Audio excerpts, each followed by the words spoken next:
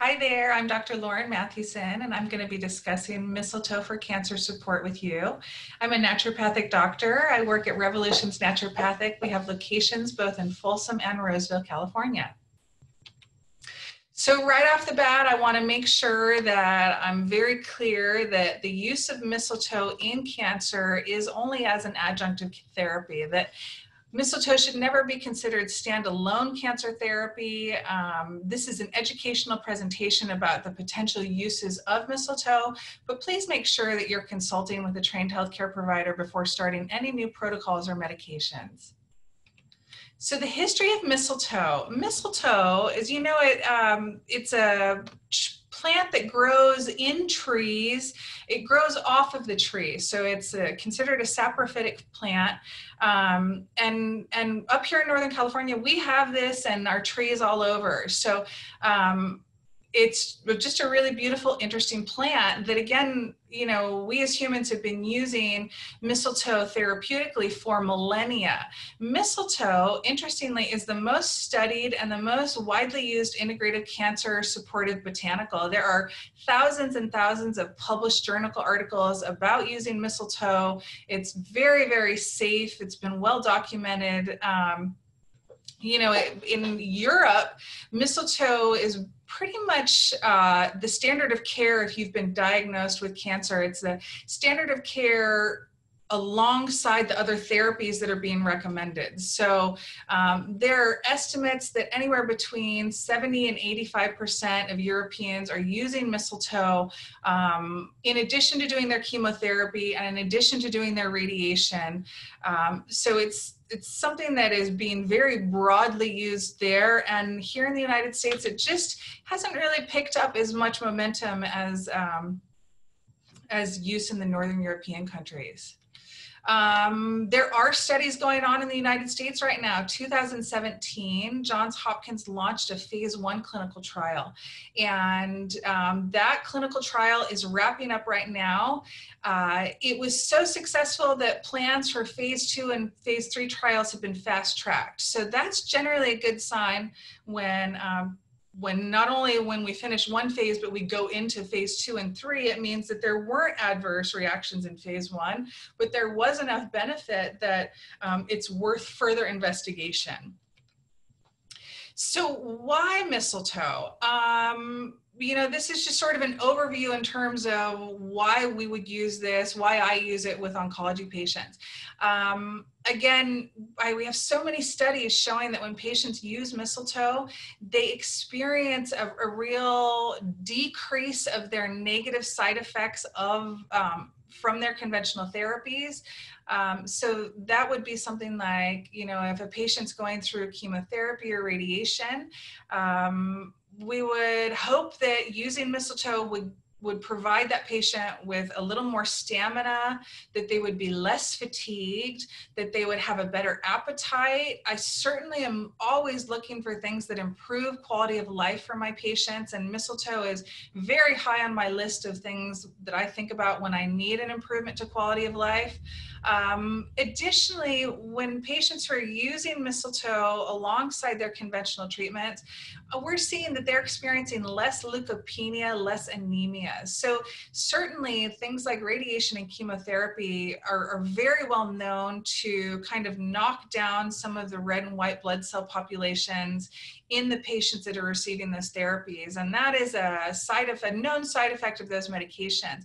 Well, it's important that we have enough red and white blood cells. In particular, you know, our white blood cells are our immune fighters. So it's always this sort of juggling act where we're administering chemotherapies, but we need to keep white and red blood cells high enough that the patient can keep receiving those therapies. So mistletoe is a really nice, gentle way to kind of sustain those cell populations so that we're seeing less interruption to chemotherapy and radiation programs. We're also just seeing patients feel better. I see less nausea and vomiting in my patients that are using mistletoe, less pain, and including pain from their treatment or pain from their tumors. We also see increased survival in folks that are using these treatments, and that very well could be because if they're able to tolerate the full course of their treatment, they have better success outcomes on the other side. We're also seeing some evidence of liver protection, less hepatotoxicity from chemotherapies and the other treatment protocols when using Viscum. What does Viscum do for the immune system specifically? So mistletoe has lectins in it, and lectins are just plant fragments, but lectins can really kind of send a powerful message to your body. And in particular, when used, when we're using mistletoe lectins, we're using them as an immune modulator. So what I'm looking for is I want my patients' natural killer cell populations to stay robust. I want their CD8 cytotoxic T cells to stay robust. Those are the cells that go out and scavenge and they look around for dead, dying, damaged cells that have gotten loose. And that includes cancer cells. Mistletoe helps maintain dendritic cells, and those cells are very important to your immune system, and that also helps maintain appropriate cytokine activity. Cytokines are chemical messengers that your body sends out that may say like, oh, we need some inflammation in this area, or we need to, ramp up our immune capabilities. Mistletoe also stabilizes and repairs DNA and RNA. In particular, it protects DNA from radiation damage. So I have a lot of patients who are concerned. They're being recommended radiation therapy, say after they've had a mastectomy or after they've had a lump removed, and they're concerned that going through a course of radiation is going to do more damage to their system. So it's really lovely when we're able to come in and say, yeah, it's important that you do this radiation, and we've got these tools that can help protect your healthy cells from damage to that radiation. So a lot of times that gives people a little bit of peace of mind, and and we're just seeing improved health outcomes with that. Mistletoe is also anti-inflammatory, and like I mentioned earlier, it helps modulate pain. It lowers VEGF, which is a chemical messenger that induces angiogenesis. Angiogenesis is the development of new blood vessels that feed tumors. So we don't want angiogenesis in terms of a cancer setting. So if we're able to kind of lower some of these cell signaling messengers that would contribute to that, it's fantastic. And like I already mentioned, the mistletoe stimulates bone marrow to produce healthy populations of the new red and white blood cells. There are sources of mistletoe. They're interestingly all the same species. They're all Viscum album. The strain of mistletoe is dependent on which host tree that mistletoe plant grew on. And I just think that is really a beautiful way to think about things. So the host trees that we use the most are apple, pine, and fir trees. They all have slightly different effects, and they're appropriate for slightly different cancers. Here's an example of how we select the different types of mistletoe. And again, you're definitely going to want to go through this sort of selection with your healthcare provider. But in general, we kind of say the M series is for female cancers. A series is great for use with chemotherapy or for patients who are a little bit more fragile or a little more frail. We use the P series for some of the liquid type cancers like the lymphomas and leukemias.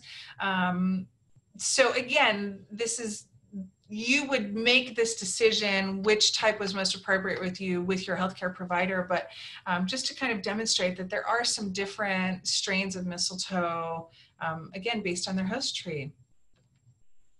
So we've got a few different ways to use mistletoe. There's the oral application, there's subcutaneous injections, and there's IV therapy.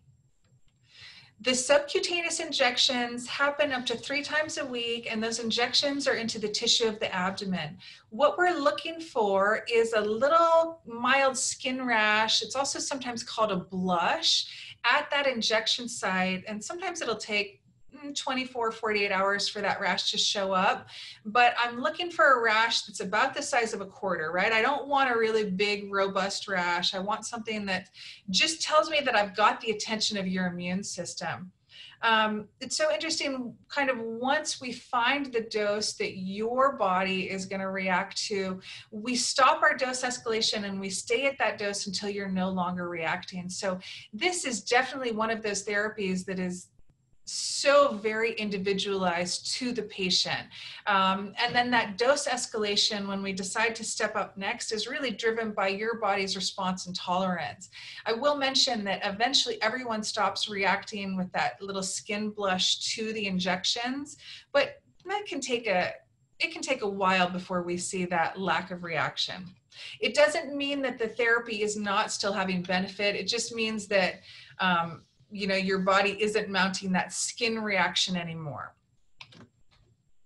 IV mistletoe is also an option. We can do IV mistletoe with any of the 3 different types of IV, or of the mistletoe strains. IV mistletoe follows a dose escalation on a pretty set schedule. You start low and slow and you build up dose as you go along. This is really nice support for patients who are experiencing or need relief from tumor pain, if their chemo side effects are dramatic, or if they're having rapidly progressing disease, then that would be a time where we would sit down and discuss, is it time to shift over to IV mistletoe?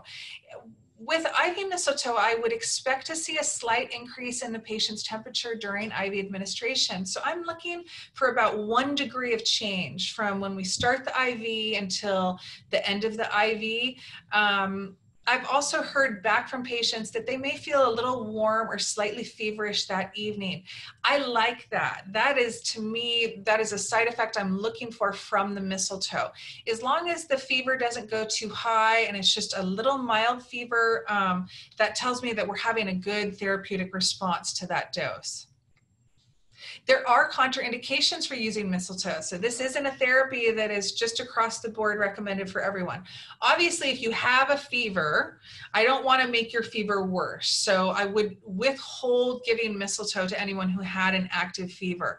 Autoimmune diseases can be made worse with mistletoe because mistletoe is cranking up the immune system. It's that immune modulator that's kind of getting your immune cells really paying attention. Autoimmune disease, sometimes we don't want immune cells extra paying attention. We want them, if anything, kind of calming down. So, and in particular, hyperthyroid autoimmune disease, I would not be a good option to use mistletoe with. Things like tuberculosis, biliary stenosis, those aren't going to be good options for folks. And then pregnancy and breastfeeding, we just don't have enough data to say that it's safe to use mistletoe through pregnancy and breastfeeding. So I would ask patients to please not. And then any sort of liver, heart, kidney failure, IV therapy and IV mistletoe will be contraindicated in those circumstances. For more information about mistletoe therapy, if you or you know anyone who thinks that this might be a therapy that could provide you with additional benefit, please don't hesitate to reach out to our office. We schedule a free 15-minute consultations. It's a chance for patients to see if we're going to be a good fit and to kind of learn a little bit more about us. You can always contact us through our front office at 916-351-9355. Thanks so much.